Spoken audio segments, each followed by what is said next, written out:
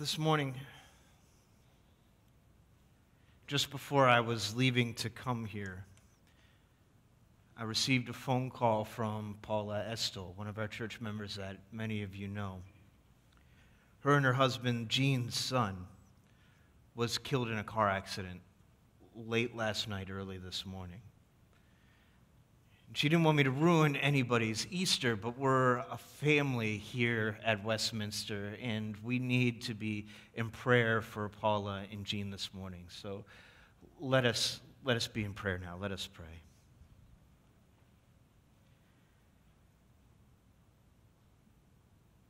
God of resurrection, God of new life, God of light that shines in the darkness. We ask that you be with us now as we celebrate one empty tomb and are mindful of those who are mourning at their own tombs. We ask that you be with us, and that you be with Paula and Jean in their time of need and in their time of mourning. And that you bless it all. And that you keep us ever mindful that life does not end in death. In Christ's name we pray. Amen.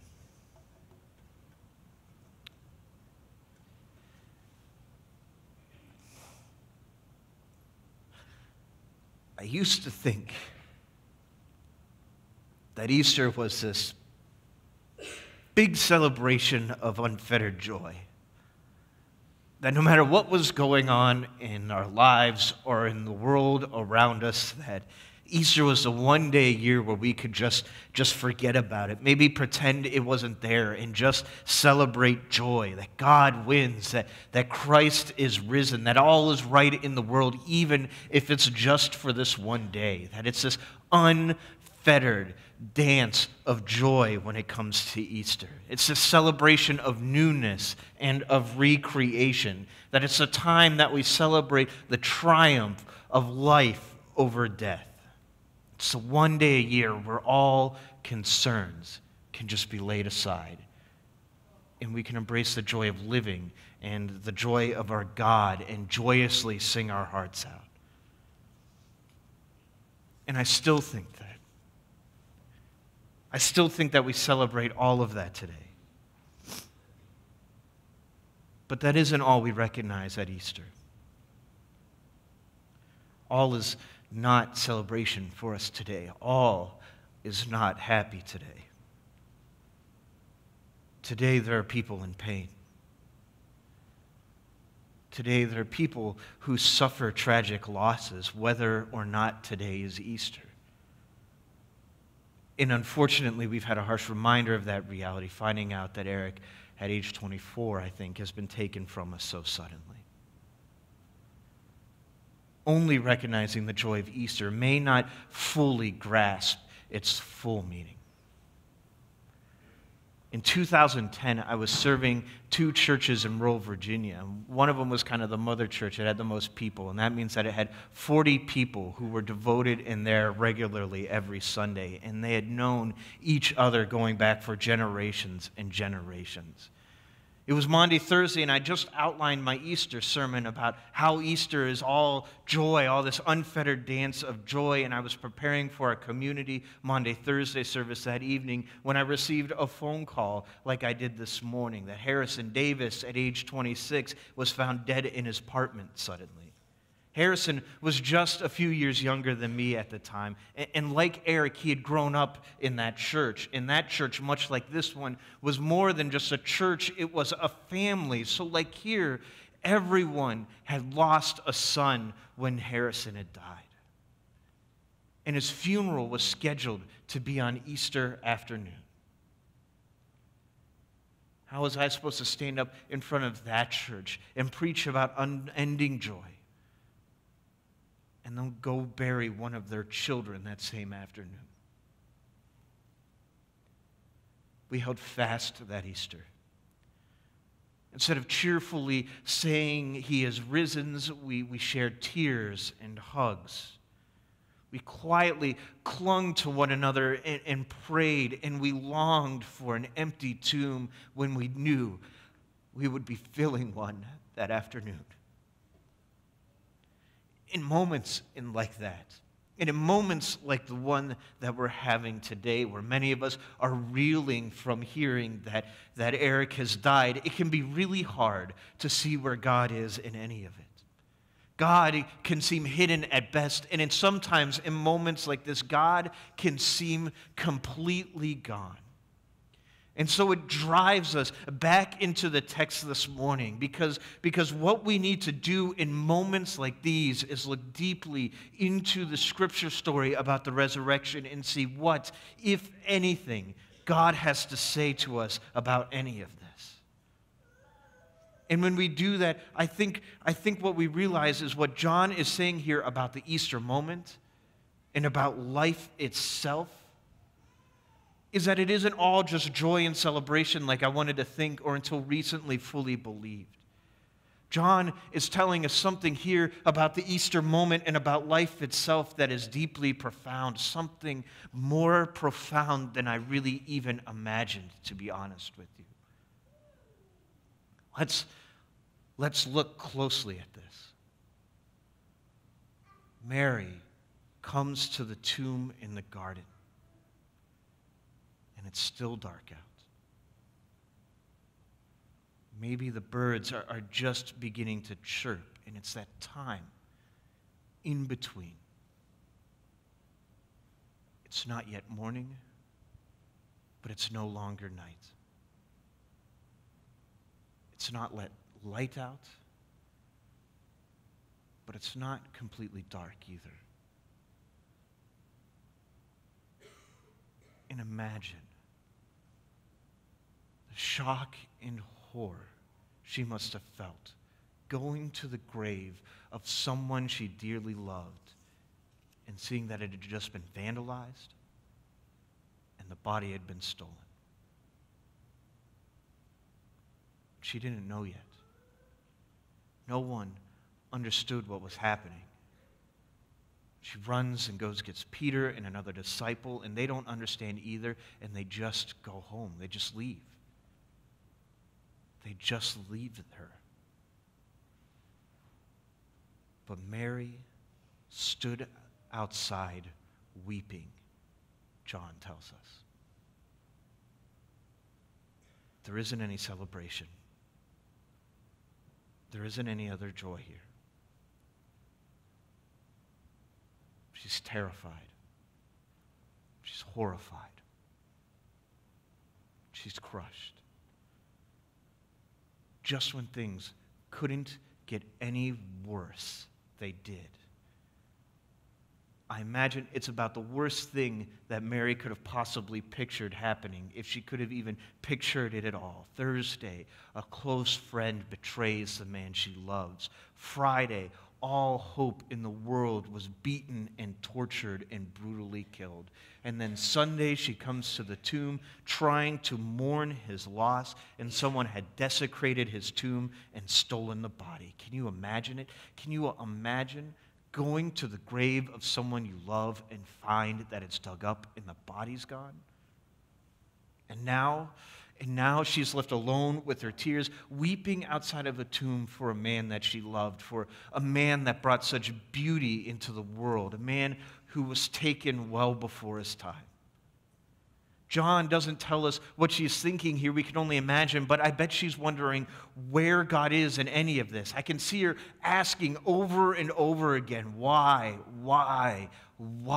to no answer. And I imagine the darkness of this moment overshadows just about anything else that's going on in the world around her. And yet it's in this moment that it happens. She looks into the tomb one more time in disbelief, and that's when it happens. Two remarkable things happen. God chooses her, and then God speaks to her. These angels could have gone to anyone. They could have hit up the disciples when they were there or met them on the road on the way going back. The angels could have announced it to the multitudes and to the presses of the time. They could have rubbed the news into the face of the Pharisees. They could have shouted it from the mountaintops for all the world to hear, but they don't. God chooses the woman who is in mourning, the one who stays behind, the one who is in perhaps the most pain that Easter morning, the one who felt the greatest pain, the one who wept the hardest is the one to see Christ first. What a powerful, powerful statement that is about this God in Christ that we serve and celebrate this morning. John, in his gospel, is telling us that Easter is both suffering and joy, that it's sorrow and celebration, that it's life and death and life again. He sets us up from the very beginning. Listen to how he opens his gospel. He says, "In the beginning was the Word, and the Word was with God, and the Word was God. He was in the beginning with God. All things came into being through him, and without him, not one thing came into being. What has come into being in him is life. And the life was the light of all people. The light shines in the darkness, and the darkness did not overcome that." You see that there? It's light and darkness. It isn't that the darkness goes away, but despite that darkness, despite the suffering and sorrow, despite the hardship, despite death, the light still shines. The light shines in the darkness no matter what, cannot overcome it. John sets us up for this moment at the empty tomb from the very beginning. And it's right when it seems like the darkness has won, that Mary is at the tomb, and it's neither morning nor light, it's neither light nor dark, and all bets are off. Things could go either way, and the world hangs in the balance. And it's here in that moment then that the light bursts forth again, and Jesus dances on this world once again. What an amazing reason to celebrate this morning. I mean, maybe Easter isn't all joy and celebration. Maybe Easter is reminding us to meet those suffering at their tombs, whether they're literal or figurative tombs. Maybe what Easter is telling us to do is to affirm yes despite no's, that yes, there's suffering and joy, that yes, there are tears and laughter. Yes, there's sorrow and hope. Yes, there's light, there's darkness and light. But always light. No matter what, there's light. And though it may not always be easy to see, the great hope and promise of Easter is that light. The light that shines in the darkness, the light that the darkness cannot overcome, the light of Christ who dances on this world once again, the great yes and amen to it all. Christ, the light of the world. The light that we're all asked to be to those who are weeping at their tombs. What greater cause for celebration can there be than to be the light of the world, to show those who suffer in our midst that God is with them no matter what? What more powerful message is there than telling them that we'll walk with them and that will carry you until you can dance with joy again? What greater Easter can we ask for when we're truly shown that our light, the light God gives us, can shine through the darkness for others? And so I want to say to you this morning that if you're sitting here among us and life hasn't been perfect, if some mornings it's just hard to get up and even face the day, if life hasn't worked out how you would ever hoped or imagined, if you've ever lost somebody close to you and the pain is too much, or if the bills are stacking up and you feel buried. Or maybe you thought the bullies of this world stayed in the schoolyard, but it turns out they don't. Or if the wells of love that you once felt feel as though they've dried up. Or if you're sitting here asking yourself why you're even here when it feels like God has all but abandoned you. If you're reeling with me at the loss of someone so young and so suddenly, like we lost Eric. If you, like Mary, are asking yourself where God could be in any of this, what you need to know this Easter morning, what God is trying to tell us this Easter morning is that this is our God. Our God is the God of the little people, of the lepers, of the tax collectors, of the prostitutes. This is the God of the doubters and of the deniers and of the heartbroken and of the hurting. This God is a God that was broken with us and broken for us. This is a God that meets you weeping beside the tomb when everything seems lost. Easter is Christ's promise to us that he'll never leave us. This is the God that's there for you. Because Easter is Christ's promise that he'll never leave us.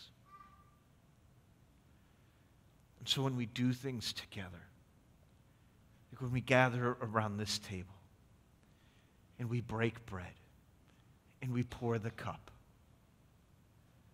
no one is forgotten.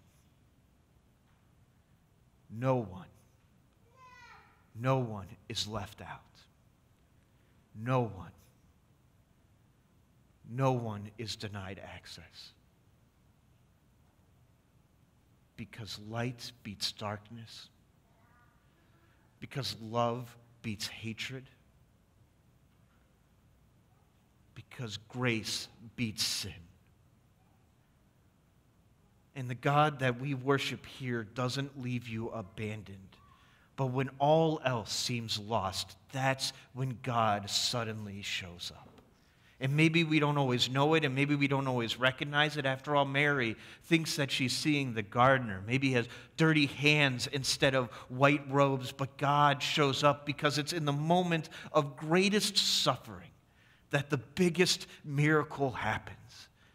It's when all hope was lost that new life springs forward. It's when everything seems at its worst that God then does something new. Easter isn't the denial of human suffering while we put on a fake smile. Easter is the celebration of hope despite all that we've lost, despite all that we've been through, despite all of our pain. It's the yes in face of the no. It's yes, there's suffering and there's joy. Yes, there's tears and there's laughter. Yes, there's sorrow and hope. Yes, there's darkness and there's light. But there's always light. No matter what, there's always light. Easter is God's promise to us that this too shall pass. Easter is Christ broken with you, emerging whole for you. Easter encompasses the entire human experience and reminds us that life doesn't end in death, that darkness doesn't beat the light, that hatred can't kill love, and that apathy can't murder hope. Because no matter what,